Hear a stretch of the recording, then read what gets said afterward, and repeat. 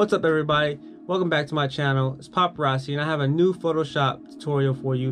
I'm gonna teach you how to get rid of unwanted items in your photos. Just stick around and you won't be disappointed.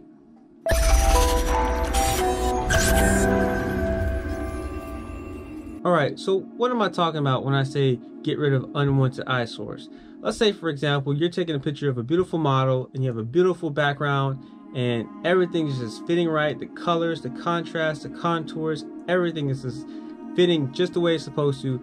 But you look real close and you see a little fire hydrant in the background. And now you can't get rid of it by covering it up with your model, because then everything is just thrown off.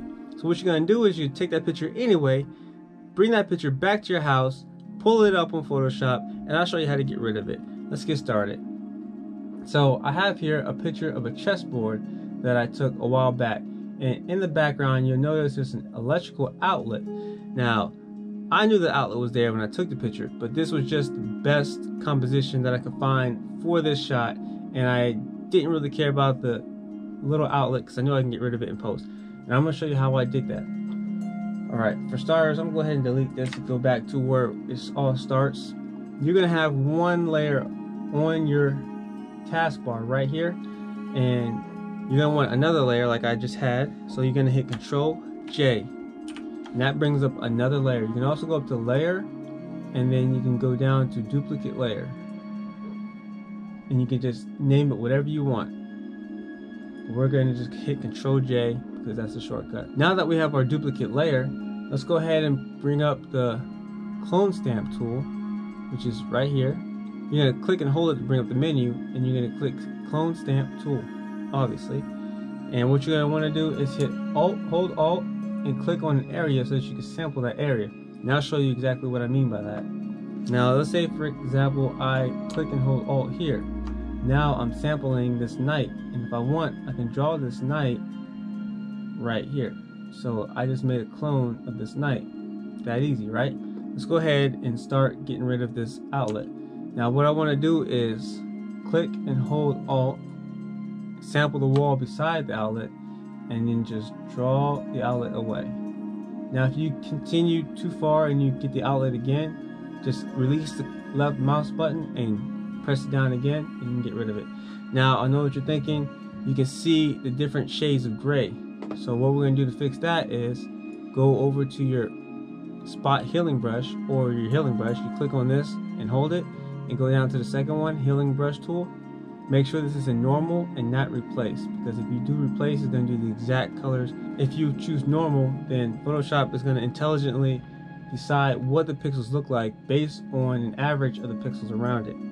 So let's go ahead and click and hold Alt and sample the wall beside it again, and then we're going to draw over this gray. Now if you go too far again, like I said, you can just press Control Z to go back and do it again. Just click and sample that gray. Now if you feel like you're going too far down, you can just release the click and press it again and go over it again, and just keep going over it until you get the gray right. See?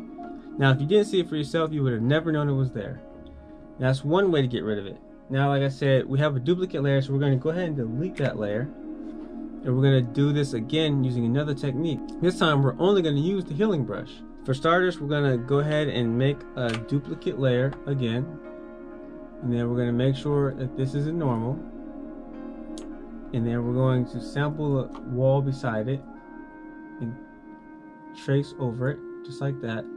Again, if you get the outlet in it again, all you have to do is release the click and press it down again. Every time you press it down, it's going to sample the original spot that you clicked. So that's why the plus is never moving. It's always in that same spot. It only moves when you click and drag, just like that. See how easy that was? Now, delete the layer once more. I'm going to show you yet another way to get rid of unwanted items. So now we just hit Control J to make a duplicate layer again. This time we're going to click and hold on this icon, and we're going to go to Spot Healing Brush. Now this time it's going to be way easier. Now if you hit your bracket keys, you can enlarge or decrease the size of your cursor. We're going to go ahead and make it small. You want the cursor to be as small as possible while still being really effective. You don't want it to be this small, because then you'll be trying to draw this and it's just real tedious. So what you're going to do is you're going to make it a little bit bigger, right about here. Now if it's too big, of course Photoshop might sample too much, and then you start to get these artifacts that you just don't want. So we're going to do about this size and a little bit smaller. So all you do is trace over the one unwanted object and let go. Just like that. Simple, right? And there you have it. You got rid of that item. Now, this is a really simple demonstration. There are times when things can be a little bit more complicated, when items such as this are touching another item and the contrast is really low. For example, you can't really tell where one item begins and one item ends, so Photoshop's gonna have a hard time determining what the pixels should look like. Right here, it may be a little easier because the contrast is a lot more distinct, but that's just the basics. If you want me to go into how to get rid of even more difficult items, just leave a comment down below and I'll make a video for it. So in the picture that I actually finished, this was taken out as well, and the reflection was also changed to match the design, because this was just unnecessary to be in there. Alright, so now that you know how to get rid of items, I'm going to show you just a little bit more advanced, like I said before, of how to get rid of items that are touching other items and maybe the contrast is a little different. So what we have here is a picture of a car. First thing we're going to want to do, again, Control J to make a duplicate layer, hit Edit, Transform, and Rotate. Now I'm doing this because I just don't like it when the pictures are crooked, so what I'm going to do is simply turn it just like that. Now if you want to know if your picture is actually straight or not, you can go up to a straight line, which is the top or bottom of your image, and just line it up with that. Looks good. Now you'll notice that below here is another picture of the car. That's because we have this layer here. We'll go ahead and get rid of that layer. Now that we have the picture straight, we're going to go ahead and go back to Edit, Free Transform, and then we're going to just click and drag this. Now if your Photoshop is set up different, you may experience a little warping when you do like this. Now if it transforms like this, that means you just need to hold shift down, and then it'll transform proportionately. Now once you've done that, once you get it where you want it, see, I want to get rid of all this white. Boom, just like that. Looks good. So we just go ahead and hit your check, and we're going to do another layer, Control J. The reason why I'm doing this other layer is because if I don't do this layer and I go to see what it used to look like, it's going to be crooked again, which is fine, but I just want to see exactly what the differences are when I change it. So as you can see, I'm getting rid of this, I'm making this layer invisible, but it still looks the same. So let's go ahead and work on this top layer. Using the tricks that I taught you before, we're going to get rid of this grass. Now I'll do my best to explain to you what I'm doing as I do it. For starters, if you have a mouse like this, it really helps out a lot. It has a scroll wheel on it. Now you're going to need that scroll wheel to have a really good workflow, and this is why. If I hold Alt and then I scroll up and down, I can enlarge and shrink this picture just like that. I can even press space, left click, and then drag the picture around if it's enlarged, just like that. So what we're going to do is we're going to hold Alt, zoom in, and then press space bar and hold it, and then we're going to move to where the grass is, and then we're going to enlarge it again if we need to. This is all based on preference. And then we're going to go over here and then click and hold on the spot healing brush. Then we're going to choose that. Using the bracket keys, we're going to shrink our cursor, and then we're going to highlight or trace the grass. Like I said, you want the cursor to be as small as possible so that you can pretty much only hit the part that you want to get rid of. You don't want to really go over the area to where you're accidentally erasing part of the car. Photoshop is pretty smart, but at times it can try to overcompensate and erase a little more than it should, and that's what's going to happen here. It's almost unavoidable because I've done this before, and I know it will try to erase a little too much, but I will show you what to do if that happens.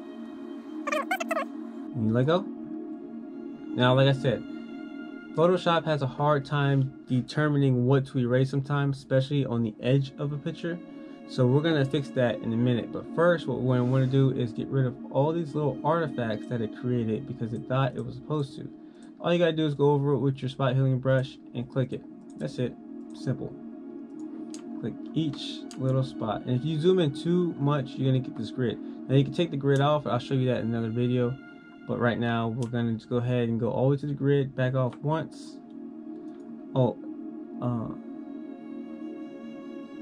And then just delete all the pieces that you see.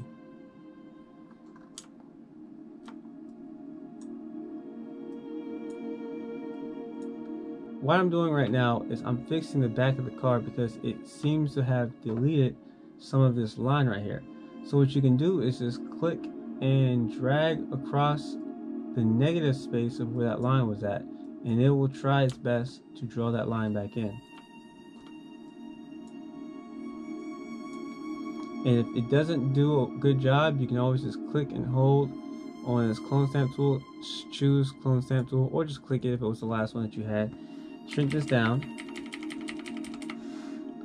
Alt, sample from this.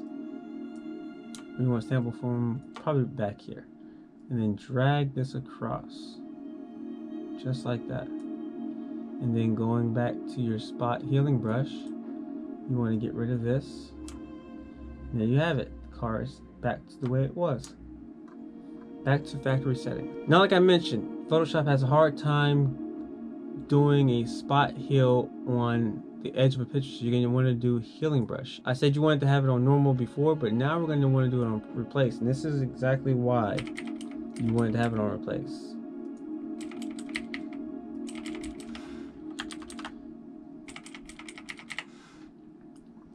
What you're going to want to do is drag your picture over to where you like it, hold Alt, and go to an area that you want this to look like. So I want it to look like this, dark. And you just click, boom, just like that. Now, let me show you what happens if you keep it in normal. Now, if I were to sample this dark black spot right here and try to make this look like that, you're gonna get a blur, kind of a blurry green. Now, you can't really notice it, but if you're really tedious like I am, you can still see that green, and I don't like that. So I'm gonna go ahead and get rid of that with replace. Again, I'll show you. If I go to normal, leave a blur. You don't want that. So you're gonna want to go to replace, click on the spot that you want to replace it with, and replace it.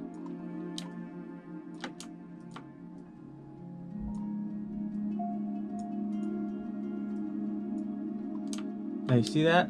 I didn't change it, so it was a little too dark. So if I hit Control Z, I can go back, click above it, and then just come down with it. And you can probably notice the difference right here and right here, but we'll fix that in a second. Let's go ahead and get rid of all of this. Now we're going to go to normal, click on an area near it, and then we're going to blend it in with normal.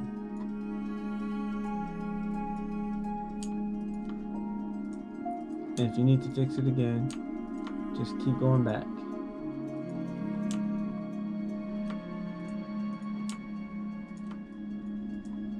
There you have it. The grass is gone. And we just do the same thing with the rest of the grass. Go back to your spot healing brush.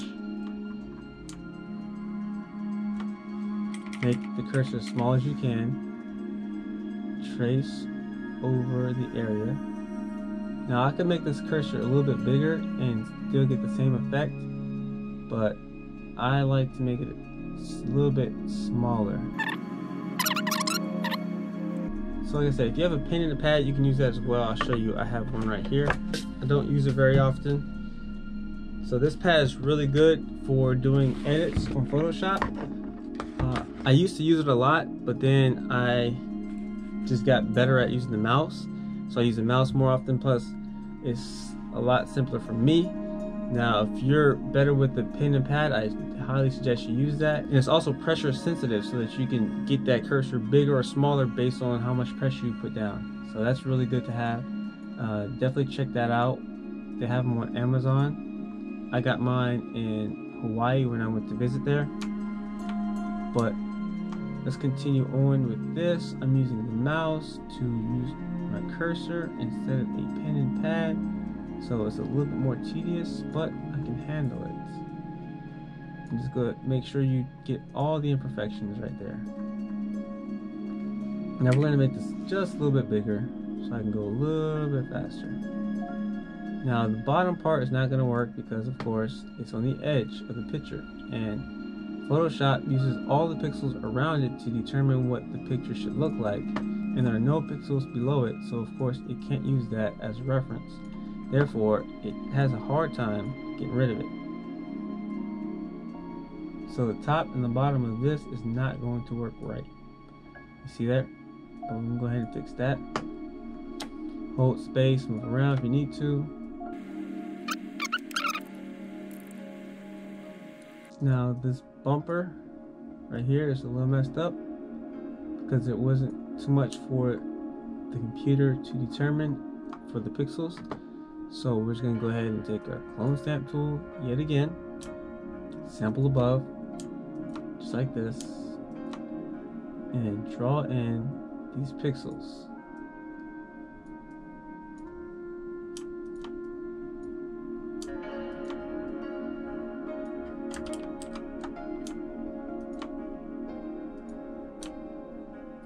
So you can't even tell the color is messed up. Now we're going to continue on with the spot healing brush to continue to get rid of this weed. And then of course, what are we going to use? The healing brush. Use the healing brush and we're going to do replace, go next to it, get rid of it, next to it, get rid of it, next to it, get rid of it, just like that.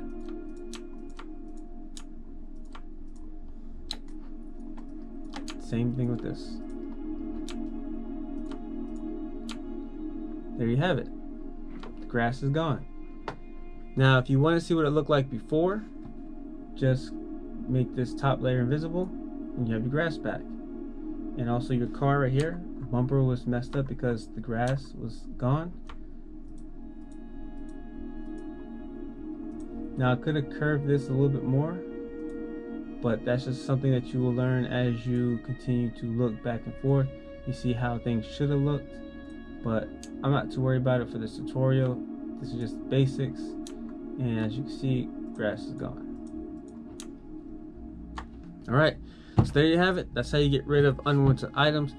There are so many different ways to get rid of unwanted items. That was just a super basic way to do it. If you want to know different ways, if this is not working for you and you just can't get rid of that fire hydrant in the background, go ahead and leave me a comment and I'll help you as best I can. But for now, I hope you enjoyed that video. If you did, hit that like and subscribe.